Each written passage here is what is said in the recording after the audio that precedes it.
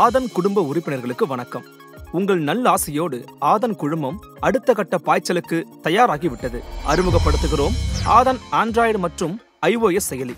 உலகம் உங்கள் விரல் அசைவில். உலகெங்கும் நடக்கும் செய்திகளை உடனுக்குடன் குறுஞ்செய்திகளாக முறைப்படுத்தி உங்கள் ரசனைக்கேற்றவாறு தருகிறோம். இன்றே தரவிறக்கம் செய்வீர் ஆதன் ஆண்ட்ராய்டு மற்றும் iOS செயலி. ஆதன் செயலியை டவுன்லோட் செய்ய கீழே உள்ள லிங்கை கிளிக் செய்யவும். அருண் அரவிந்த் இல்ல யார் அருண் யார் அப்பா போனதுக்கு அப்புறம் நான் நினைச்சது என் புள்ள பண்றான்னு அந்த சந்தோஷத்துக்கு நாங்க ஒருத்தவங்க ஹெல்ப் பண்ணி அவன் சந்தோஷமா இருக்கான்னு சொன்னா எங்க அப்பா ஹாப்பியா தான் இருப்பாங்க. This is about Meera Mithun. ஓகேவா? இப்போ கரண்டா அவங்க தான் ட்ரெண்ட்ல இருக்காங்க. சோ மீரா மிதுன் நீங்க கேட்டீங்க, நான் உங்கள்கிட்ட ஒரு 3 பேர் கேட்கறேன், உங்களுக்கு தெரியுமான்னு சொல்லுங்க. மான்சி ஜோஷி தெரியுமா? நோ. ஓகே. இளவேனில் தெரியாது. கோமதி மாரிமுத்து இல்ல. இவங்க 3 பேரும் பெருசா ஒண்ணும் பண்ணல. நல்ல வைப்ரேஷன் இருக்குங்க பக்கத்துல. மோஸ்ட்லி எங்களுக்கு வந்து இவங்க நல்லவங்க இவங்க கெட்டவங்க நெகட்டிவிட்டி பாசிட்டிவ் நாங்க மோஸ்ட்லி பார்க்க மாட்டோம். எங்களை பொறுத்த வரைக்கும் சக மனிதனா பார்க்கணும். அது நிறைய பேர் சொல்லுவாங்க டிரான்ஸ்ஜெண்டர் அது இது யாரா இருந்தாலும் மனுஷன் தான். ஃபர்ஸ்ட் அடல்ட் மூவி 3 to 1 சொல்லுங்க, நாங்க சொல்றோம். 3 to 1 நாங்க சாம்பு மோகன் தான். First kiss. பொண்ணுங்களையா பசங்களையா?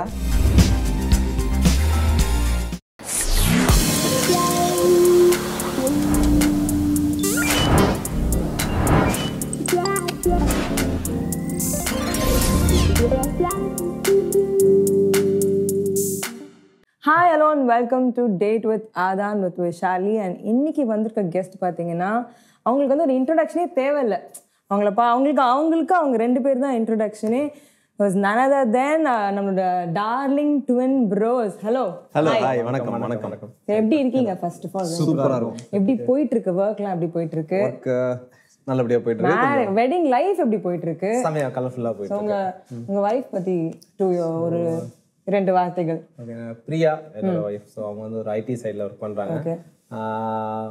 என்னோட ஃப்ரெண்டு தான், ரொம்ப க்ளோஸ் ஃப்ரெண்ட் தான், கல்யாணம் பண்ணிக்கிட்டோம். ஸோ அதனால வந்து ஒரு ஃப்ரெண்டாக வெல்விஷராக இருந்த ஒருத்தவங்க இப்போ வாழ்க்கை துணைவியா எங்கேயோ வேற வீட்டில் உட்காந்து என்னுடைய வாழ்க்கை நல்லா இருக்கும்னு நினச்சிட்டு இருந்த ஒரு பொண்ணை தூக்கிட்டு வந்து எங்கள் வீட்லேயே உட்கார வச்சு இன்னும் நினச்சிட்டே இருங்க எங்கள் வாழ்க்கை நல்லா இருக்கும்னு சொல்லிட்டு. என்னோட வைஃப் நேம் வந்து வைஷாலி. அவங்க டாக்டரா இருக்காங்க. பேஷண்ட்டை டீல் பண்ணும்போது சைலண்டா டீல் பண்ணுவாங்க, என்ன டீல் பண்ணும்போது சைலண்டா டீல் பண்ணுவாங்க. ஸோ வாழ்க்கை ப்ளசண்டா போகுது. So no more violence in life. இல்ல இப்போ வரைக்கும் இல்ல. மாறிடுவீங்களான்னு தெரியல, மாறாதீங்க. அருண் அரவிந்த் இல்ல யார் அருண் யார் அரவிந்த்? அருண் அரவிந்த். என்ன டிஃபரன்ஸ் உங்களுக்கு? இருக்கு ஆக்சுவலா நீங்க அரவிந்த் எனக்கு டிஃபரன்சியேஷன் தெரியுது. பட் லேட்டரா ஒரு 2 நாளுக்கு அப்புறமோ 3 நாளுக்கு அப்புறமோ மீட் பண்ணும்போது என்னால இருக்கிற ஒரே ஐடென்டிட்டி அது மட்டும் தான். அதனால நாங்க அதுக்கு டீடைல் ஒண்ணா பிறந்துட்டோம். சோ முடிஞ்ச வரைக்கும் ஒண்ணா இருப்போம் அப்படினா. ஓகே. நீங்க வந்துட்டு இப்ப மீடியாக்கு யாரோ வராங்க இல்ல ப்ரோ எங்ககிட்ட வந்து சஜஷன் கேக்குறாங்க, ஒரு பொண்ணா இருந்தாலும் ஒரு பையனா இருந்தாலும். நான் வந்து ப்ரொடக்ஷன் சூஸ் பண்ணணும்னு நினைக்கிறேன். ஏன்னா ஒரு whether it's a male or female எல்லாருமே ஆன் ஸ்கிரீன்ல தான் கான்சென்ட்ரேட் பண்ணிட்டு இருந்த காலங்கள் போய் இப்போ எல்லாருமே வந்து டெக்னீஷியனா ஒர்க் பண்ணணும், ப்ரொடக்ஷன்ல ஒர்க் பண்ணணும், யூனிட்ல ஒரு ஆளா இருக்கணும், ஓடி வேலை பார்க்கணும், இறங்கி வேலை பார்க்கணும்னு நிறைய பேர் யோசிக்க ஆரம்பிச்சிட்டாங்க. ஸோ அப்படி இருக்கிறவங்களுக்கு நீங்க இன்ஸ்பிரேஷனாவோ இல்ல வந்து டூஸ் அண்ட் டோன்ஸ் என்ன சொல்லுவீங்க? நான் முன்னாடி எக்ஸ்போஷர் இல்லாமல் இருந்துச்சு. ஸோ வந்து மீடியா அப்படின்னாலே வந்து ஆன் ஸ்க்ரீனில் வரவங்க தான் அப்படின்னு நினச்சிட்டு இருப்பாங்க. நாங்களே வந்து ஒரு சேனலில் 3 வருஷமா இருந்ததுக்கப்புறம் ஊர் பக்கம் போனால் ஒரு வழியா வந்து 3 வருஷத்துல ஒரு வாய்ப்பு கிடைச்சி டிவியில வந்துட்டாங்க. ஆனா அவங்கள பார்த்தீங்கன்னா 3 வருஷமா டிவியில பின்னாடி பிகின் செய்து நாங்க இருந்தவங்களுக்கு தெரியாது. ஸோ அப்படி இருக்கு, இப்பவும் அப்படி இருக்கு. ஆனா வந்து இன்னைக்கு வந்து யங் ஜென்ரேஷன் வந்து நிறைய வந்து வெறும் ஆக்டிங்னு ஒரு இல்லாம திறமையை ப்ரூவ் பண்ணதுக்கு ஒரு பிளாட்ஃபார்ம் அது வந்து என்னவா இருக்கணும்னு சொல்லிட்டு சூஸ் பண்ணி தான் வராங்க. அவங்களுக்கு சொல்றது ஒன்னே ஒன்று தான், கான்டெக்ட் தயவு செஞ்சு வளர்த்துக்கோங்க.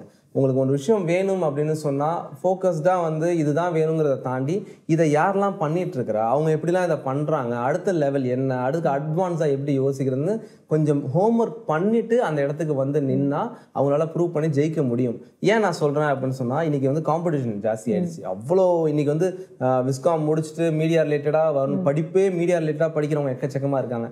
இதில் இன்ஜினியரிங் முடிச்சுட்டும் மீடியாக்குள்ளே வரவங்க அதை தாண்டி எக்கச்சக்கமாக இருக்காங்க. ஸோ உங்களுக்கு காம்படிஷன் வந்து ஹெவியாக இருக்கும் போது ஜஸ்ட் லைக் தட் ஒரு விஸ்காம் முடிச்சுட்டு நான் இந்த ஃபீல்டுக்குள்ளே வரேன் அப்படின்னு சொல்கிறத தாண்டி எங்கேயோ ஒரு 6 மாசத்துல ஒரு இன்டர்ன்ஷிப் கிடைக்குது, எங்கேயோ ஒரு வருஷம் வந்து சம்பளமே இல்லாமல் வேலை கிடைக்குதுன்னு சொன்னால் கண்டிப்பாக உள்ளே போய் வேலையை கற்றுக்கிட்டு உங்களுக்கு கிடைக்கிற டைமில் உங்களுடைய பொட்டன்ஷியலை ப்ரூவ் பண்ணிட்டீங்கன்னா ஜெயிச்சிடலாம். அப்பா போனதுக்கு அப்புறம் இட்ஸ் பீன் 9 years ரைட் அப்பா இல்லாத லைஃப் எப்படி இருக்கு ஏன்னா நீங்க வளர்ந்து இன்னைக்கு அப்படியே யூ ஆர் லைக் டார்லிங் சரியா அதை பார்க்க அந்த பர்சன் இல்ல ஆனா அவர் ஆசைப்பட்டிருப்பாரு நீங்க பிறந்தப்போ நீங்க ஒன்னா வளர்றப்போ சார் 2 பேரும் பயங்கரமா வளரணும்பா பயங்கரமா இருக்கணும் அப்படின்னு ஆசைப்பட்டிருப்பாரு he didn't even know that you will be entering media இல்ல மெயினா எங்க அப்பா வந்து எங்களை வந்து எப்படி சொல்றது நாங்க 7th ஸ்டாண்டர்ட் படிக்க 7th ஸ்டாண்டர்ட் படிச்சிட்டு இருக்கும்போதே எங்களை பிசினஸ்க்குள்ள இன்வால்வ் பண்ணாங்க ஸ்கூல் முடிச்சிட்டு சின்ன பசங்க அப்படின்னு சொல்லுவாங்க அதெல்லாம் கிடையாது சின்ன பையன் சின்ன பையன் பொறுப்புங்கிறது எப்ப வேணா வரலாம் அப்படின்னு சொல்லிட்டு நானும் வரணும் ஸ்கூல் ஷார்ட்ஸ் போட்டுட்டு எங்க கடைக்கு நாங்க வந்து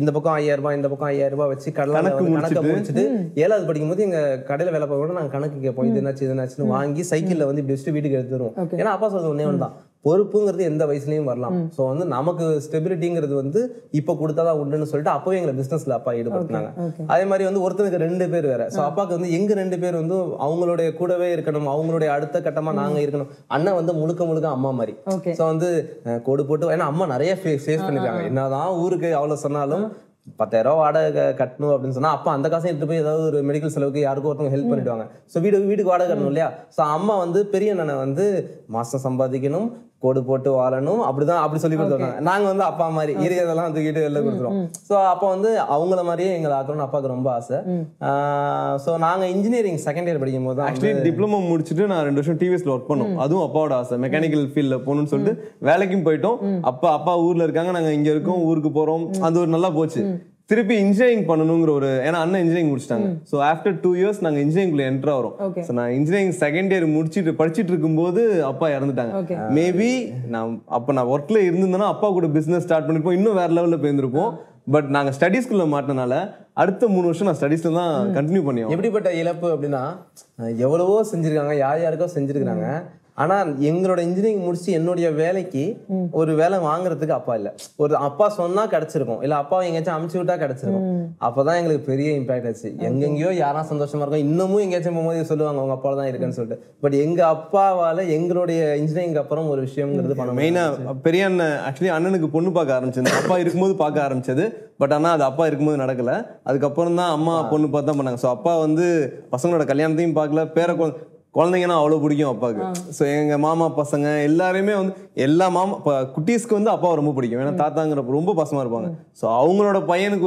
ஒரு குழந்தைய கூட அப்பா பார்க்காம இருந்தது வந்து அம்மாவுக்கு ரொம்ப பெயின்ஃபுல்லாக இருக்கும் ஸோ அது எங்களுக்கு வந்து இன்னும் எங்களால் அதை அக்செப்ட் பண்ணிக்க முடியாத ஒரு விஷயம் சக்ஸஸை பார்க்குறாங்கன்னா சக்சஸ் ஆகி தான் எங்க அப்பாவை சந்தோஷப்படுத்தணும்ல எங்க அப்பா நான் நினைச்சதை என் புள்ள பண்றான்னு அந்த சந்தோஷத்தை நாங்க ஒருத்தவங்க ஹெல்ப் பண்ணி அவன் சந்தோஷமா இருக்கான்னு சொன்னா எங்க அப்பா ஹாப்பியா தான் இருப்பான் நான் அந்த இஷ்யூ பத்தி ஆக்சுவலா என்னோட கண்டென்ட்ல இல்ல நான் காமனா கேக்குறேன் this is about Meera Mithun ஓகேவா இப்போ கரண்டா அவங்க தான் ட்ரெண்ட்ல இருக்காங்க அவங்க வந்து கிராக் மாதிரி பண்றாங்க இல்ல பயங்கர கான்ஃபிடென்ஷியலா இருக்காங்க இல்ல ரொம்ப கான்ஃபிடென்ட்டா இருக்காங்க அவங்களுக்கு வேற ஸ்ட்ராட்டஜி அதெல்லாம் தாண்டி she is registering a face peoples mind அது என்ன மாதிரி ஒரு ஸ்ட்ராட்டஜின்னு நினைக்கிறீங்க இது ஸ்ட்ராட்டஜின்னு சொல்ல முடியாது இப்போ நீங்க மீரா மிதுன் ரெஜிஸ்டர் பண்ணாங்கன்னா எண்ட் ஆஃப் தி டே நிறைய யூடியூபர்ஸ் தான் ரெஜிஸ்டர் பண்ணிட்டு இருக்காங்க யூடியூபர்ஸ் தான் ட்ரால் வீடியோ பண்ணிட்டு இருக்காங்க இது அவங்களுடைய பர்சனல் அவங்க அந்த இடத்துல நிக்கிறதுக்கு அவங்கள ப்ரூவ் பண்ணிக்கிறதுக்கு எவ்வளவு கஷ்டப்படுவாங்க நான் மீரா மிதுன் மட்டும் கிடையாது இன்னைக்கு நம்ம நெகட்டிவா பாக்குற எல்லாருமே ஹியூமன் பீயிங் அவங்க சக்சஸ்க்கு ஓடுறவங்க சக்சஸ்க்காக போராடுறவங்க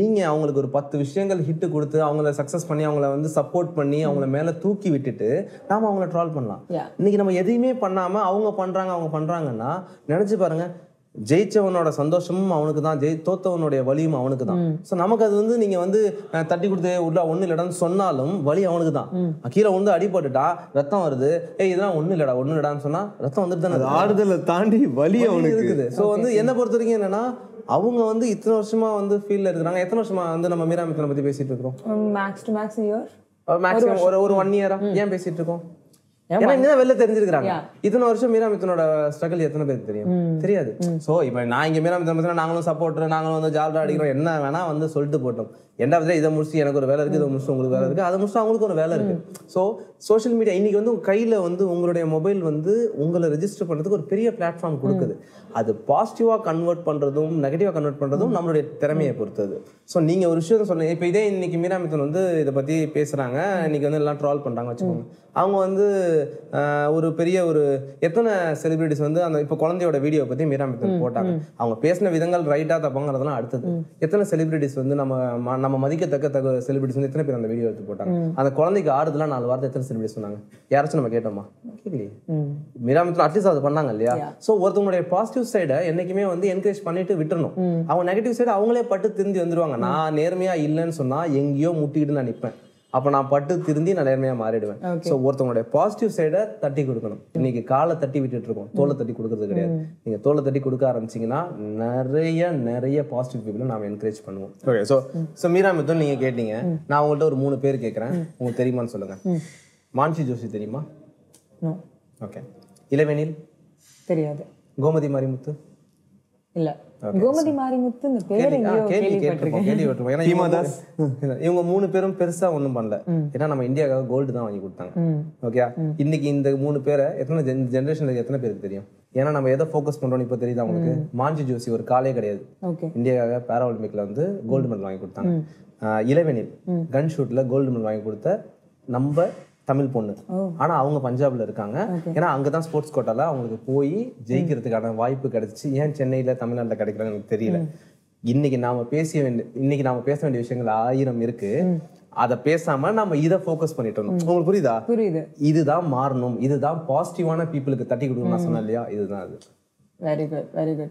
நம்ம ஆரம்பிச்சது ஒரு நெகட்டிவான ஒரு விஷயமா இருந்தாலும் ரொம்ப பாசிட்டிவான நல்ல வைப்ரேஷன் இருக்கு உங்க பக்கத்துல. மோஸ்ட்லி எங்களுக்கு வந்து இவங்க நல்லவங்க இவங்க கெட்டவங்க நெகட்டிவிட்டி பாசிட்டிவிட்டி நாங்க மோஸ்ட்லி பார்க்க மாட்டோம். எங்களை பொறுத்த வரைக்கும் சக மனிதனா பார்க்கணும். அது நிறைய பேர் சொல்லுவாங்க டிரான்ஸ்ஜெண்டர் அது இது யாரா இருந்தாலும் மனுஷனா எண்டாவது டே ஒரு வயசுக்கு மேல இருக்கிற ஒருத்தவங்களை அண்ணனு கூப்பிடணும், ஒரு வயசுக்கு கீழே இருக்கிறவங்களை தம்பின்னு கூப்பிடணும். முடிஞ்சு போச்சு லைஃப். நான் யாருன்னு தெரியுமான்னு கேட்க ஆரம்பிச்சதான் திருப்பி நம்மள யாருன்னு கேட்பாங்க. சொல்லக்கூடாது. சின்ன ரீகேப் வந்து சைல்ட்ஹுட்ல இருந்து இப்ப வரைக்கும் சொல்லணும்னா ஒரு 1 மினிட்ல சின்ன ரீகேப். ஓகே. நான் படிச்சது எல்லாமே தஞ்சாவூர்ல ஸ்கூல்ல. என்ன அழகு அப்படின்னு பார்த்தா நாங்க வந்து படிச்ச ஸ்கூலிங் வந்து ஒரு கேர்ள்ஸ் ஸ்கூல் மாதிரி.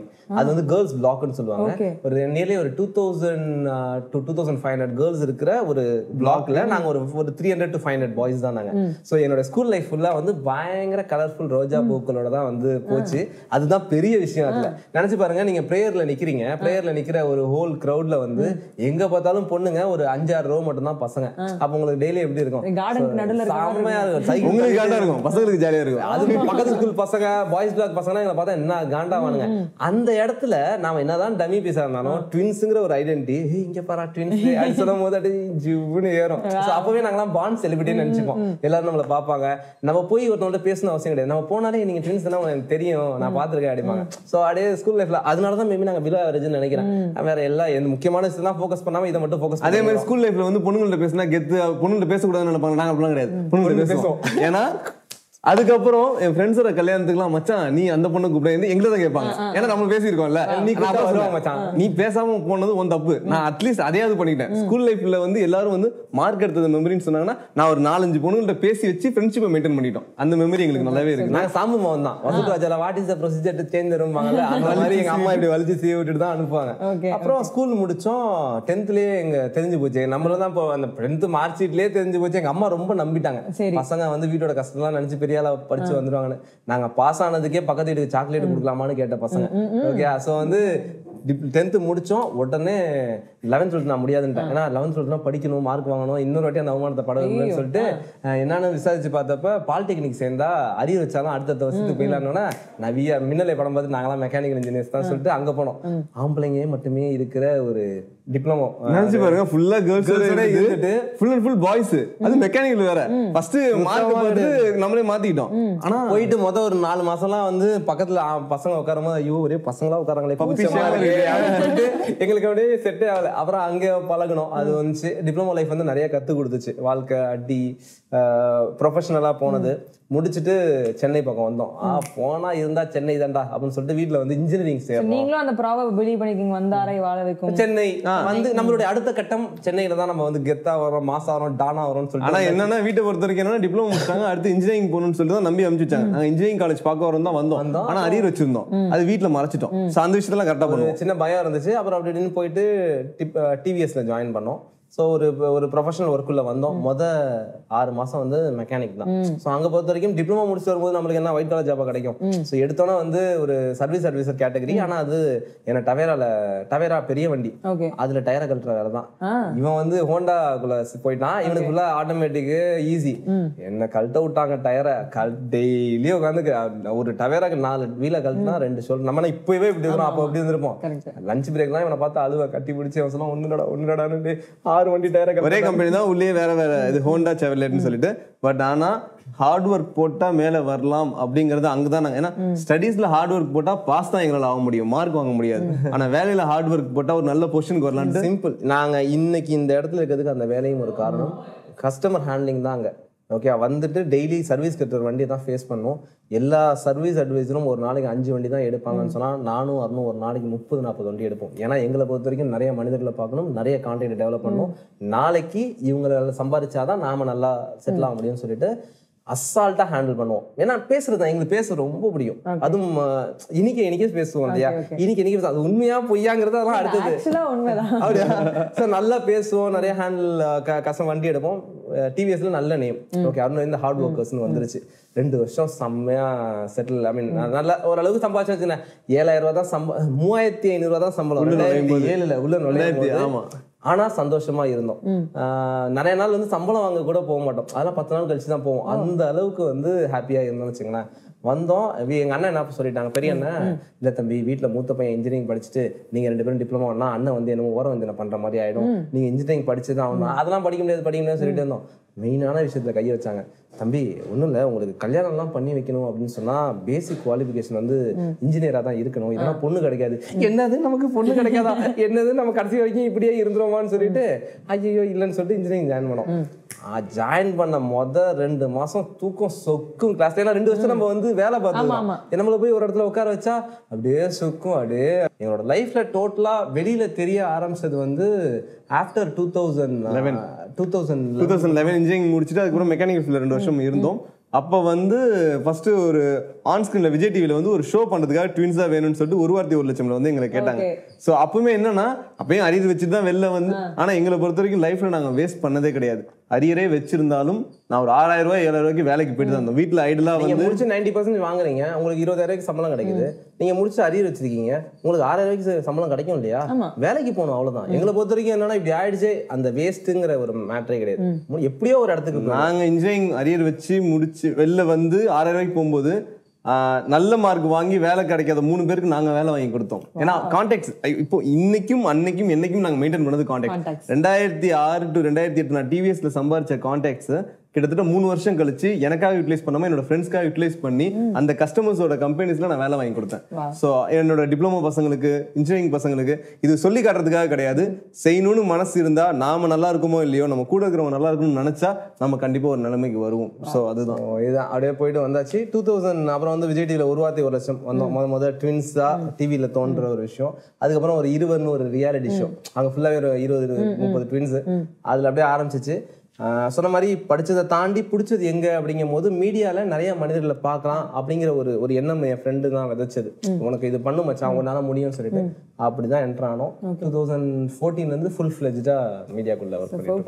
15, 16, 17, 18, அப்பா 5 to 6 years 5 to 6 years ஆக போகுது. So how was the journey? இன்னைக்கும் அதேதான். காலைல 7 மணிக்கு நான் அப்ப ஆரம்பிச்ச வேலையை தான் இன்னைக்கும் பண்ணிட்டு இருக்கோம்.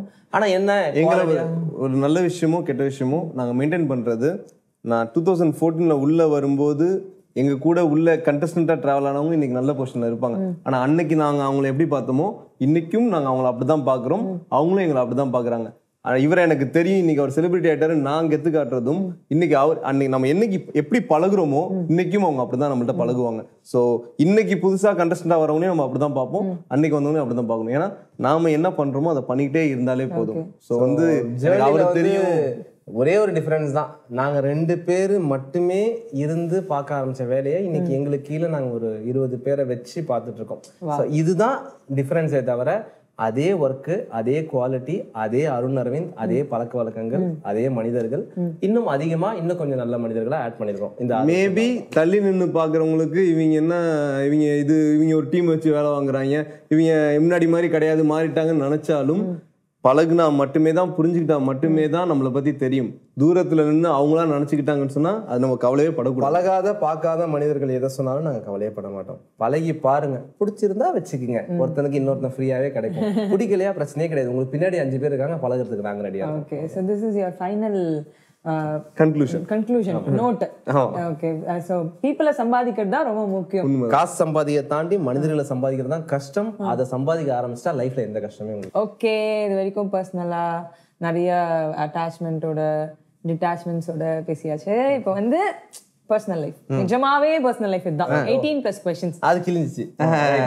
ஒரு பொலிவு தெரியுது என் முகத்துல. First adult movie. 3 to 1 சொல்லுங்க, நாங்க சொல்றோம். 3 to 1. சரி, இதை நாங்க 2 பேரும் சேர்ந்து பார்த்தோம். ஃபர்ஸ்ட் எங்க அண்ணன் ஒளி வச்சிருந்தான். இது வந்து வயசுல ஸ்கூல்ல 7th 8th படிப்போம்னு நினைக்கிறேன். ஆமா, ஹலோ, அப்ப வந்து நாங்க பார்த்து இது என்னடா இதுன்னு தெரிஞ்சு, அதாவது பார்த்ததுக்கு அப்புறம், அதாவது எங்க அண்ணன் ஒளி வச்சிருந்தான். அவன் இப்ப காலேஜ் போயிட்டான். நீங்க உங்க அண்ணா மாட்டி விட்டுறீங்க. மாட்டி விட்டியடா. நம்மளோட முன்னோடி, நம்மளோட பின்பற்றோம். எங்க அண்ணனுடைய வழி வந்த ஃபாலோவர்ஸ் தான் நாங்க. இன்னைக்கு எங்க அண்ணனோட காலடி தடத்தை தான் நாங்க ஃபாலோ பண்றோம். சோ இதுவும் எங்க அண்ணன் உருவாக்கி கொடுத்ததுதான். சரி சரி. ஃபர்ஸ்ட் salary amount 3500 ரூபாய். 3500 ரூபாய். Okay. First love, first crush. First love நிறைய பேரை பார்த்திருப்போம். சரியா, நீ கிராஸ் பண்றது பொண்ணு அழகா இருக்காது அப்படிலாம் தோணும். ஃபர்ஸ்டா பார்த்து இங்க ஏதோ பண்ணோம். எனக்கு நான் ஸ்கூல் படிக்கும்போது ஒரு 7th 8th தான் சைக்கிள் வந்து வீட்டு வாசல்ல வச்சுட்டு உள்ள போயிட்டு கிளம்பிட்டு போவோமா வேன்ல.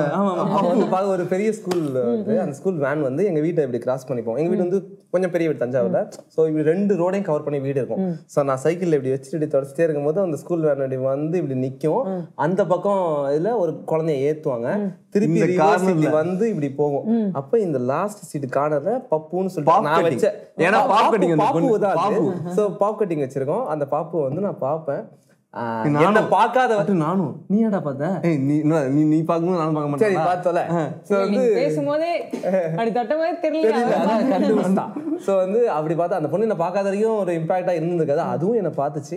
மேபி அதுதான், அது பேர் தான் முதல் லவ்வா இருந்தா, முதல் கிரஷா இருக்குமா அப்படின்னு வந்து இருந்துச்சுன்னா அதுதான் பாப்பு. 2 பேருக்கும் எடுத்துக்கலாமா? 2 பேருக்கும் பாப்பு.